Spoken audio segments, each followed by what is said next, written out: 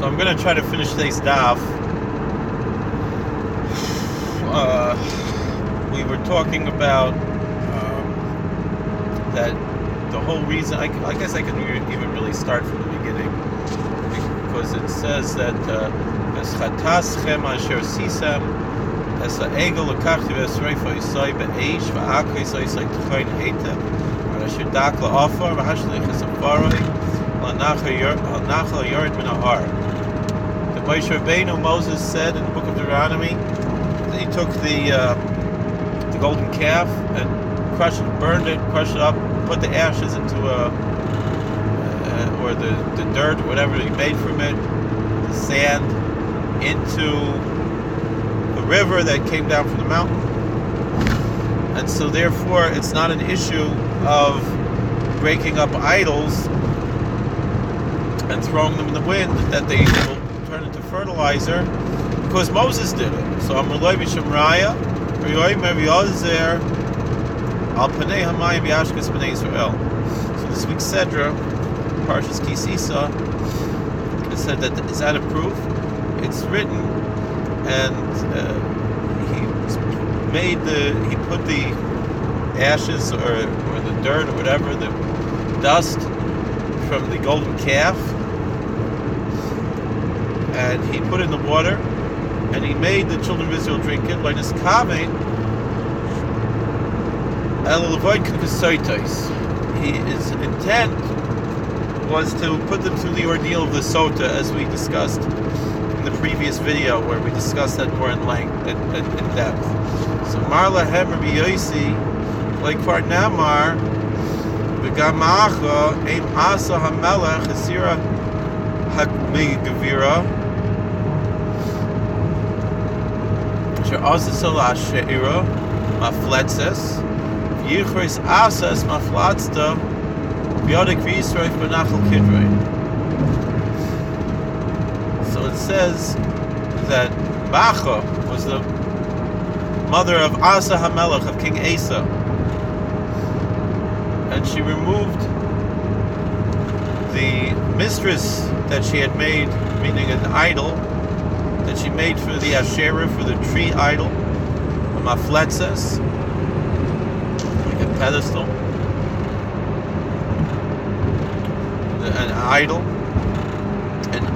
and Asa, King Asa, he took the mafletzes, this idol, and he crushed it up, and he burnt it in the river of Kidron, or the stream, the creek of Kidron. Amrullah b'Shamraya.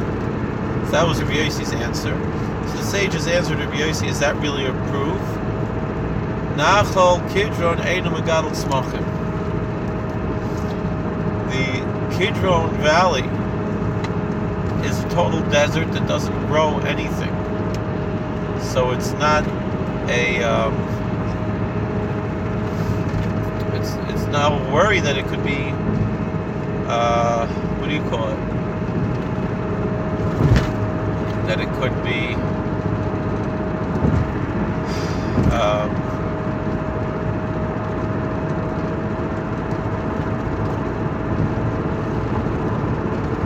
turning into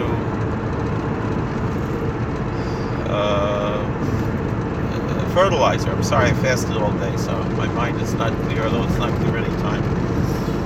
July, and is that really a good? Is it really true that the Kidron Valley does not grow any plants? But on, we have a Mishnah in Yoma, Elu ve'elu,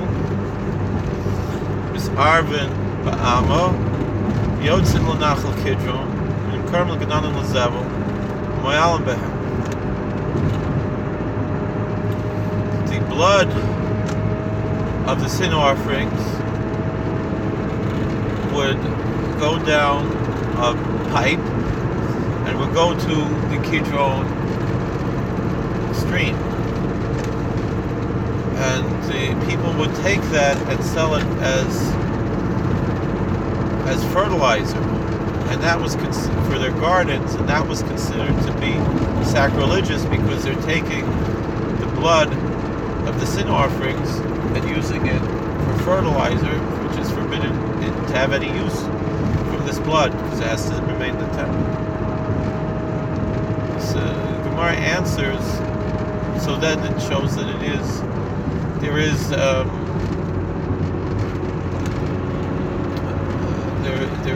growth there because there's organic material that can be used for fertilizer. So the Gemara answers Mekaymis Yesh Bai. There are different places. Nachal Kidron is a big place, and Yesh Makayim Megadol Tzmach Yesh Makayim Shein Megadol Tzmach. In some places do grow, in some places don't. My Maflatsta. So we have this strange word Maflatsta, which is some kind of idol. So what does it mean, Maflatsta? So Rabbi Yehuda explains the compound word Dahava Mafli Litzinusa. It had this crazy amount of insulting manner that they worshipped this. It was quite a disgusting way that they used this idol. The women would use the idol in a rather disgusting way that was considered mocking or scoffing, but perhaps for an idea, meaning that's how the scripture is describing it, in a mocking or scoffing way, because it was used in a way that was quite disgusting. What does it mean?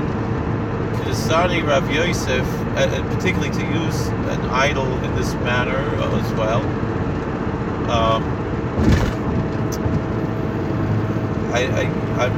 If there are any children listening, they should cover their ears at this point. If you're under 18, this is probably an X-rated Gemara here.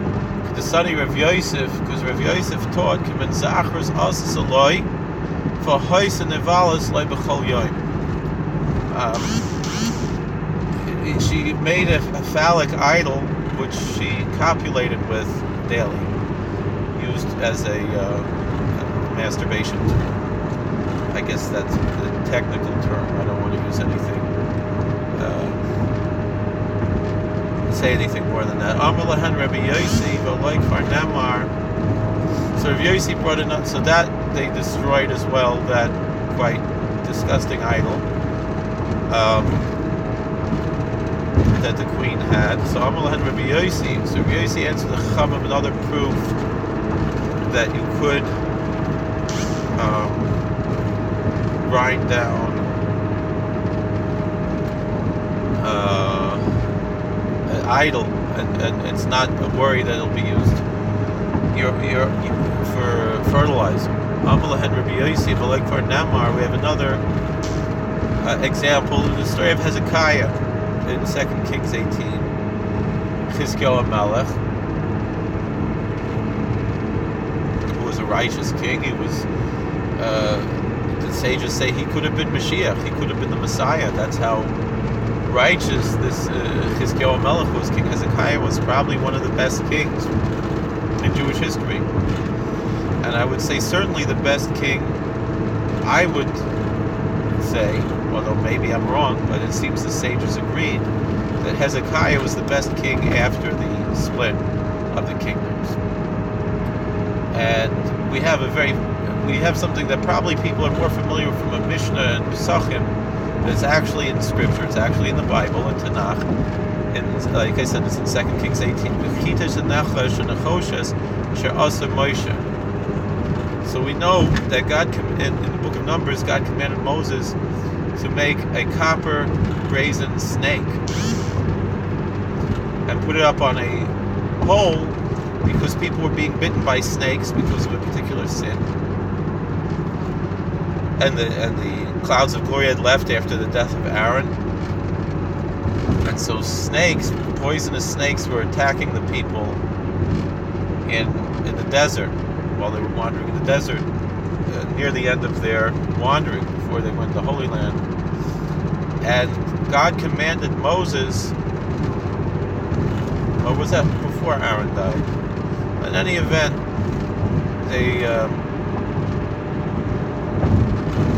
there were these snakes biting the people, and so they asked Moses to pray. The venom was burning venom. That was the sensation that they got from this venom.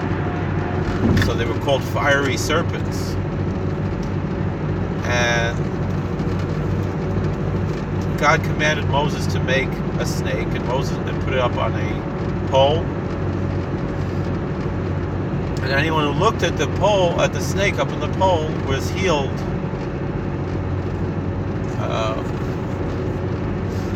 This is somewhat similar to something we discussed in a previous Gemara here in Avodah Zarah about how things that look like other things have healing effects, and this is something that we find in other traditions as well. We find this also in some homeopathy. I think I've heard such things. I will not attest to its validity, even if it's mentioned in the Gemara. However, this story was in Scripture, so this I would say we have to believe is true. Certainly the Word of God that this event is recorded for us to know. And however, a problem, and so originally when it was made by the command of God.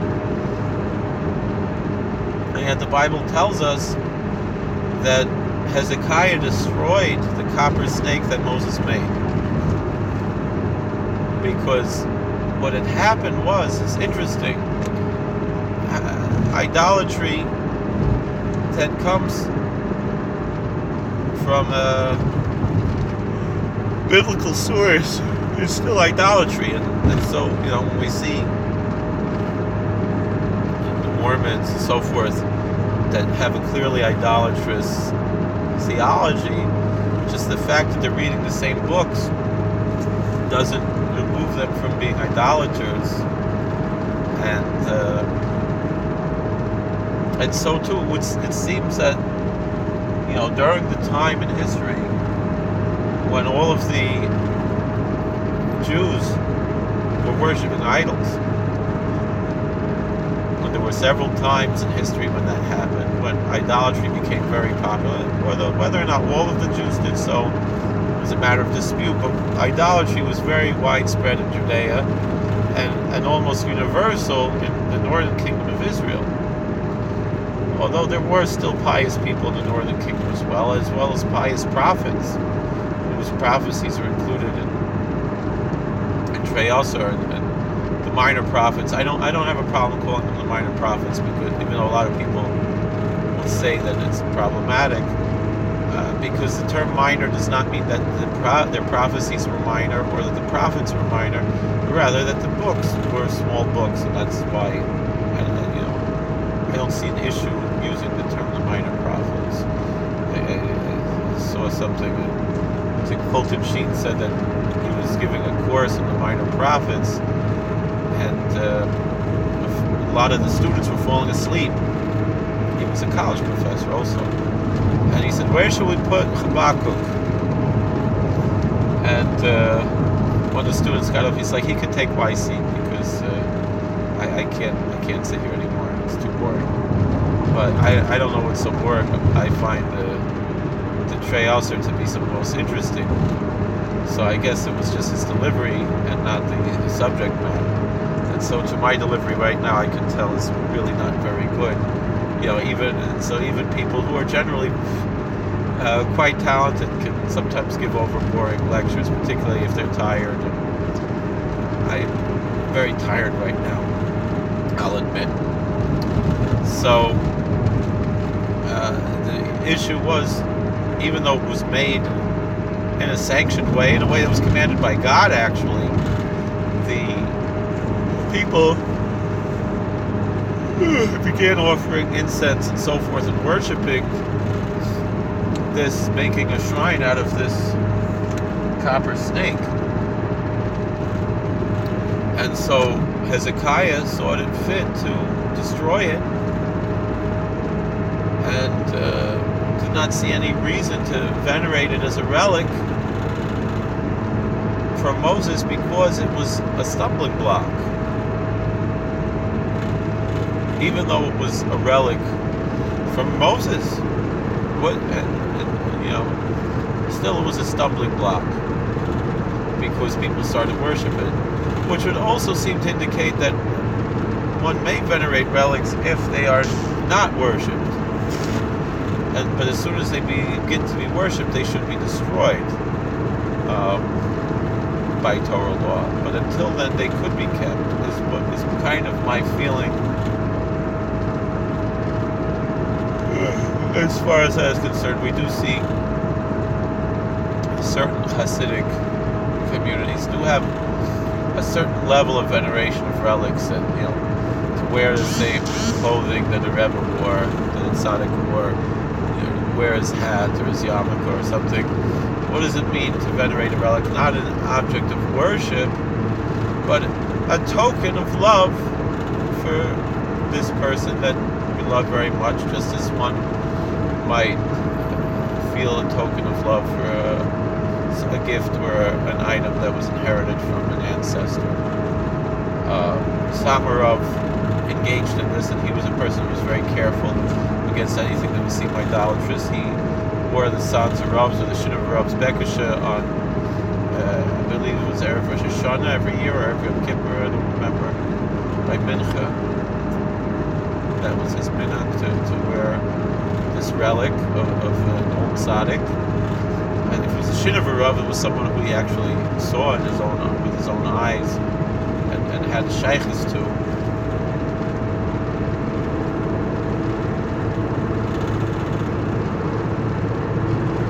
And yet the Samarov was very careful to only, and he would daven from the siddur of Rabbi Isaac Kaliber also certain times of the year.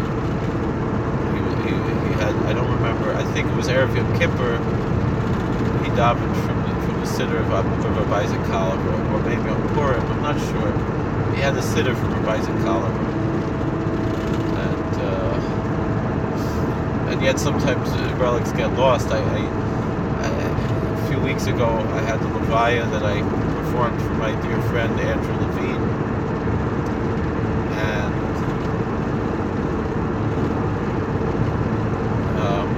I noticed that not too far from his kever was the kever of someone, the Tolna Vishnitz Rebbe. Tolna I've heard of, Vishnitz I've heard of, of course, but Tolna Vishnitz, that's one I never had heard of before.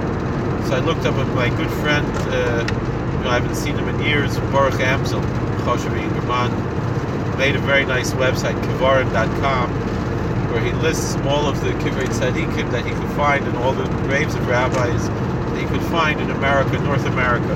So he has in the U.S. and Canada. I don't know if he has any in Mexico.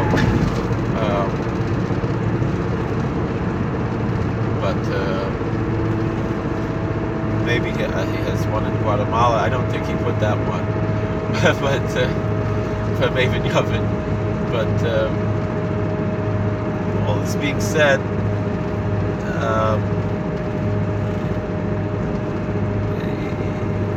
I was reading on the website, because people can write comments there about these rabbis, these tzaddikim that they found, and he said that this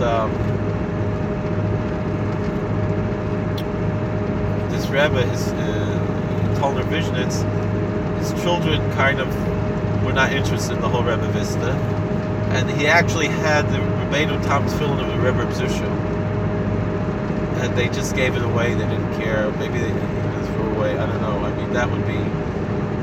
I can't understand how someone, even if they're not frum, couldn't imagine that a museum would want to have such a thing, even if they didn't want it for themselves. But at least to have it in the museum, like in the Jewish Museum, the YU Museum or something, So, or even a JTS would probably be interested to have tefillin from Rebbe Zusha. I'm sure I'm sure that was when A.J. Heschel was still alive. I'm sure A.J. Heschel would have loved to have something like that, if they didn't want to give it to a from place like YU, So,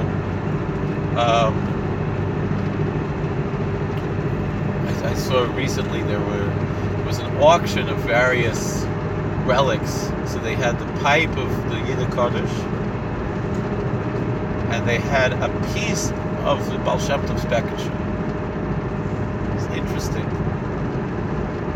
that such things. So anyway, so a relic from Moshe Rabbeinu, Chizkiyahu HaMelech had, and he didn't keep it because people were worshiping it. So it's been turned into Avodah Zarah. So anyway, so he destroyed it, and he crushed it up. So B'Shem Raya, so the Chachamim say that's not really good proof. Harihu Omer v'Yomer Hashem el Moshe tzei l'chasarav. So this was not Asur Ba'anah, because even if the Jews offered incense to this statue, or in front of this statue, it was not considered an idol. So then why did he destroy it? Is that Baltashkas? Especially, like you said, a relic from Moshe Rabbeinu. But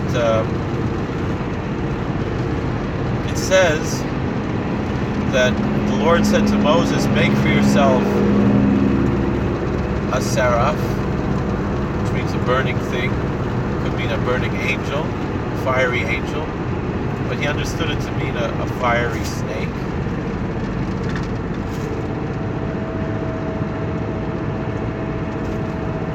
And so, L'cha mishalcha. The fact that it says make for yourself, he understood that to mean make it from your own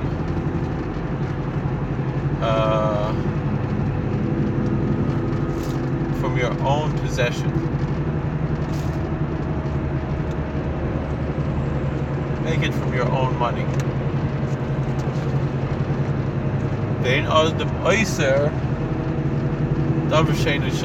So even after Moses died, it belonged to Moses, or it belonged to his heirs. So the fact that people were worshiping, if someone would go and worship my car, it would seem that I should not be allowed to have hanor from the car. However,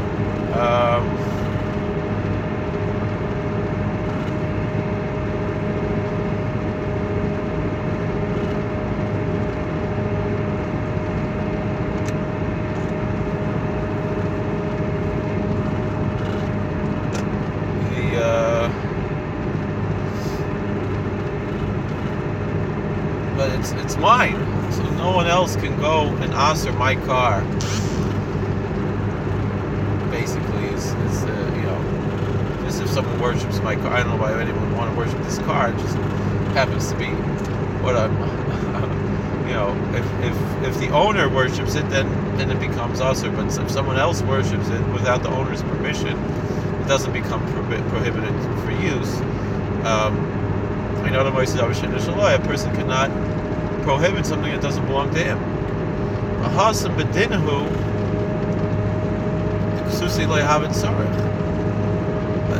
And really, he didn't have to Hezekiah did not have to destroy it.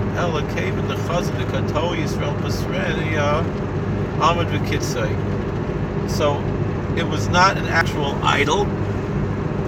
Even it would seem that they're saying that either it's not an actual idol, or because it didn't belong to the people, they had no right to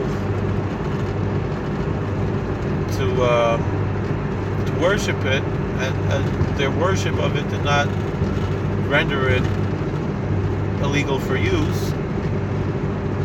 The question is then, how did Hezekiah have the right to destroy it? And the answer is that a king can seize anything he wants. And so he probably seized it from the rightful heirs of Moses in order to destroy it, just to avoid something that was similar to idolatry, even if it wasn't actually idolatry.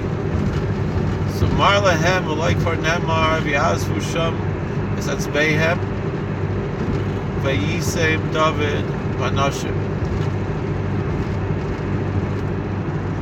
So Rav Yossi brought another scripture. 2 Samuel 5, when David defeated the Philistines. It says that the Philistines left their idols, and David and his men picked them up. And what Rav Yossi understands them, how does he understand them?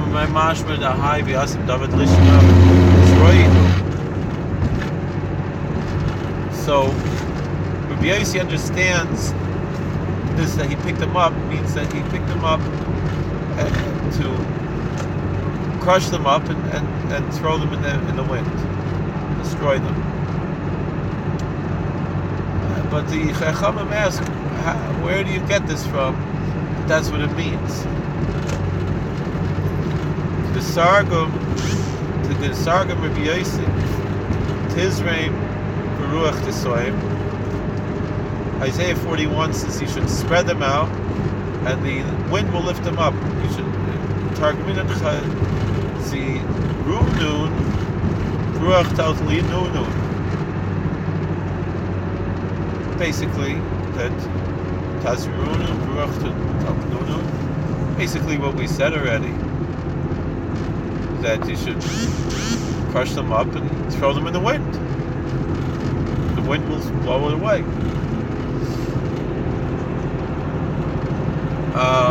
Amrulay Mishamraya. So it shows that that they threw them in the wind, the dust, like dust in the wind, rather than throwing them into the Dead Sea. So Amrulay Mishamraya Hari Oimer Yusufu Beish. So the sages answered no, because quite often the stories that we find in Samuel, particularly the life of David, we also find in Chronicles. So in 1 Chronicles 14, the same story is mentioned, and it said that David burned it in fire, the idols that he took from the Philistines. He burned in the fire.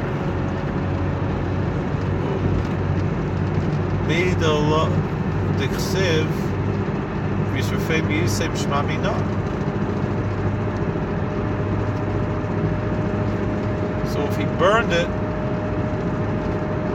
and then threw it in the wind, so we see from there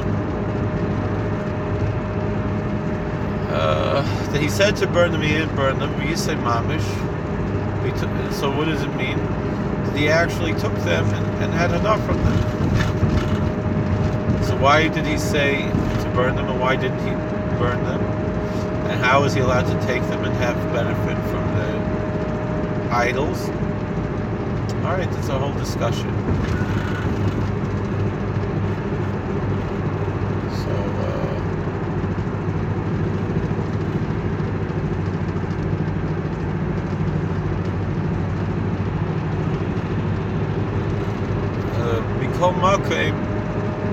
The Gemara is going to explain this later. In any event,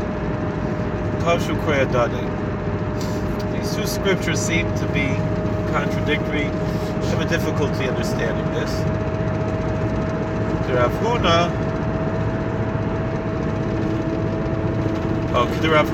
as Rav Huna explains, the Rav Huna Rami, Rav Huna asks, when he was examining the scripture, he asked what's the difference between these. So if you ever daven Yusufu Ba'esh, Siv V'Yisayim. So in these two verses, in Chronicles it says they burned in fire, and in Samuel it says that they were carried. Like kasha. It's not a contradiction. There's no contradictions in scripture. It's an amazing thing. It's worthwhile to study the Talmud just to have all the answers to all the questions we have in Scripture that seem to be contradictory. Kan koinem sheba itayagiti, kan la'acher sheba itayagiti. So before Ittai the Gittite came, David sent to burn him. But once he had a Gentile who would come and do his bidding, which was to nullify the idols, then he was allowed to take them, and before he made the kinyan on them.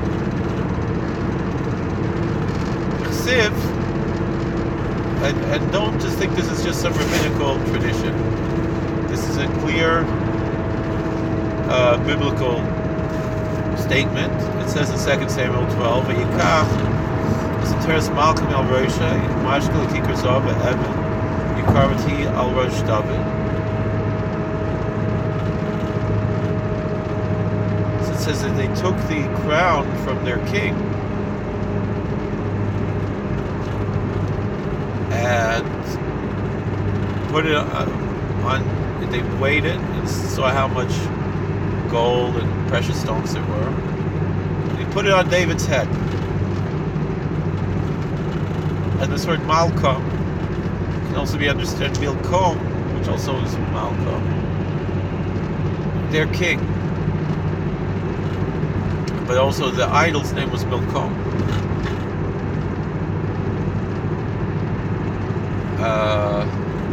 And so they took the crown from the idol and put it on David's head. Mishari, Misuri Anoninhu.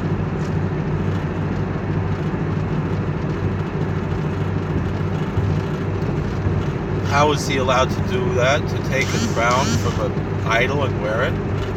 Not allowed to benefit from an idol, and not only the idol, but the ornaments of the idol. So Marav Nachman, Itay Giti Bo Vitla. So Nachman said that when Ittai the Gittite came and Uvitla, and he nullified the idol. Mishkla Kikar Zav, they weighed it. It weighed a measure of gold. Eichimatzi Monachla. That's a pretty heavy duty thing there. It's not heavy as my brother. That's a heavy crown. How was David strong enough to wear such a heavy crown? That was a talent of gold, I would say. I don't know, kikar, however you want to translate this measure of gold. Amar Yehuda Marav. So Rav Yehuda said the name of Rav, David didn't wear it, it's too heavy. But because Ittai Gittite nullified the idolatrous nature of it, David was allowed to wear it if he wanted to.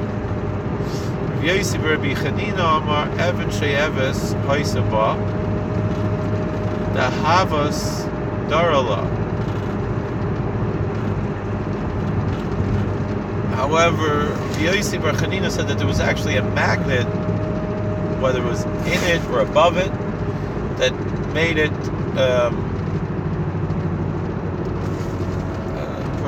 lighter. Perhaps you had two magnets with the same polarity, and so inside of it, to make it float with the magnet, that made it lighter to wear, because it was only the weight of the magnet on David and not the lower magnet, let's say. That's what I'm thinking. That's how I'm imagining this would work. So you have a lower magnet with north pointing up, and fitted inside the crown was a magnet with the polarity of north facing down. So north and north were pushing each other apart, but they were put together in such a way that it would float. like sometimes you do with the you put circle magnets with a hole in the middle, like an O-shaped magnet, like a donut shape. You can put them on a stick, and it kind of floats, that type of thing. Maybe, I don't know. The Havis Darla. So because it could have been a magnet above holding up, but gold is not magnetic, I don't think.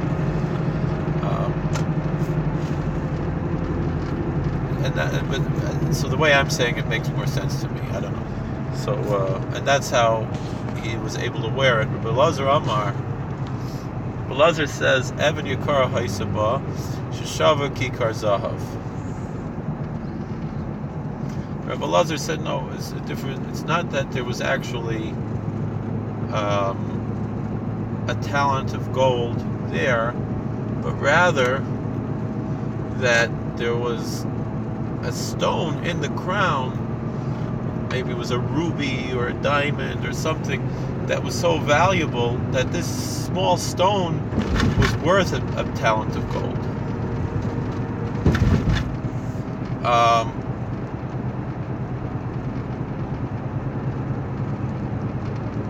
That's how much its value was.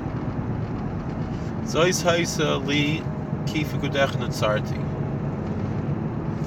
So David wrote,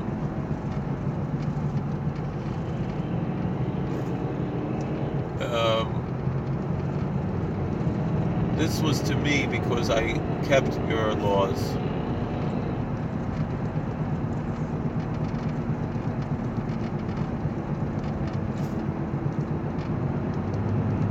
That's in Psalm 119. Micah Amar, what belonged to him because he kept God's laws? So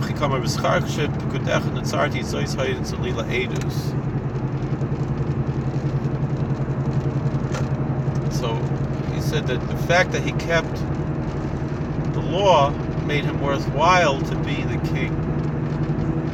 Oh, I can even turn my windshield wipers on. Baruch Hashem, I have windshield wipers. That's a big sin, to finally have windshield wipers at work. So,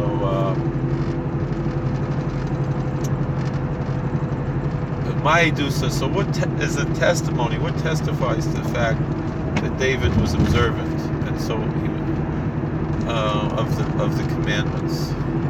Amar Rabbi Yeshua ben Levi, Shayab Menich B'Makom Tefillin V'Masei.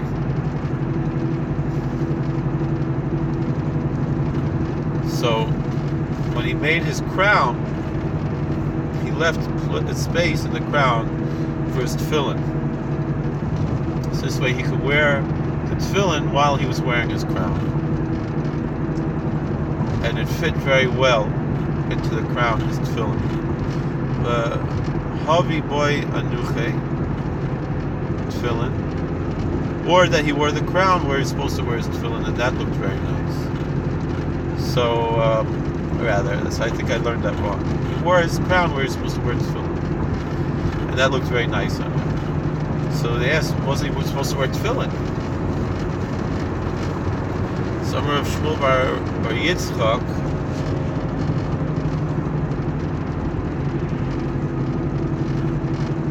that Makim Yesh B'Roish L'niach B'Shtei Tefillin. There's enough room on the head to wear 2 pairs of tefillin.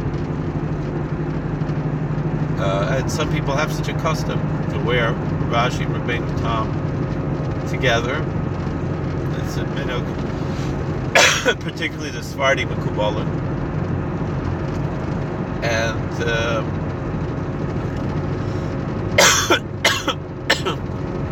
so David wore his tefillin, and where he could have worn the Rabbeinu Tam tefillin behind that is, I guess, where he wore the crown. I don't know. My minhag is to wear them separately. So this brings us to another subject. V'yitzius ben Amelech v'yitnu olav as a nezer v'se'edus. They took out the prince and they put on him a crown and a testimony.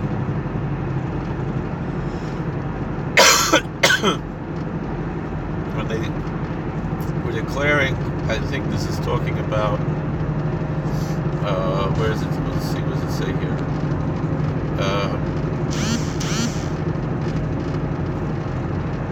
When Joash,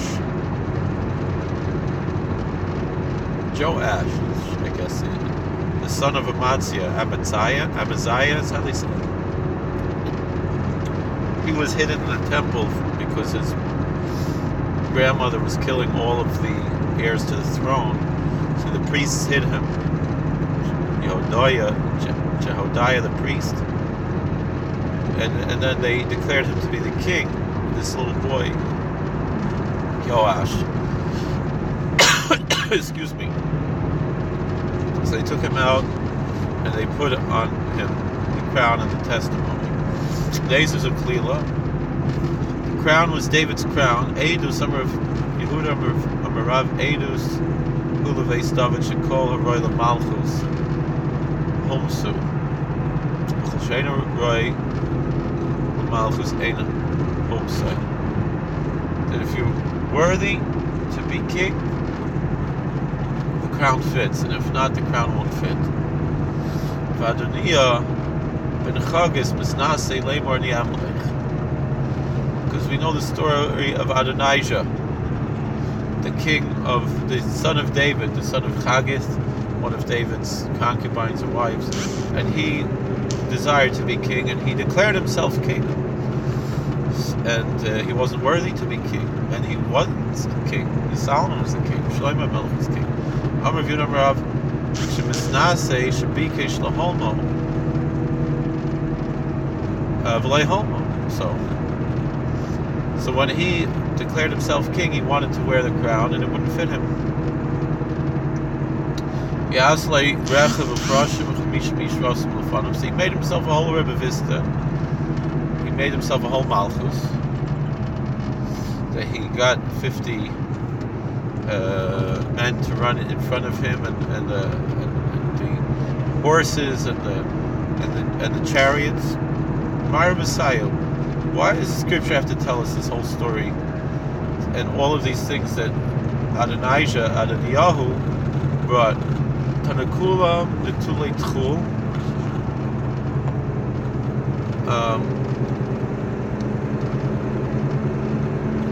the Chakuki Kapus Reglayan Hayu.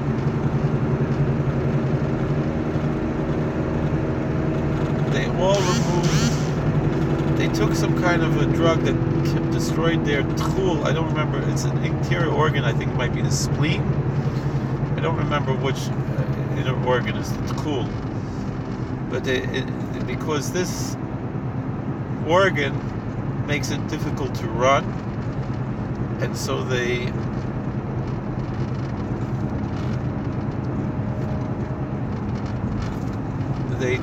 destroyed this interior organ in order to help them run. And they also took off the heels of their feet, these runners, in order to be able to run and step on thorns and things like that without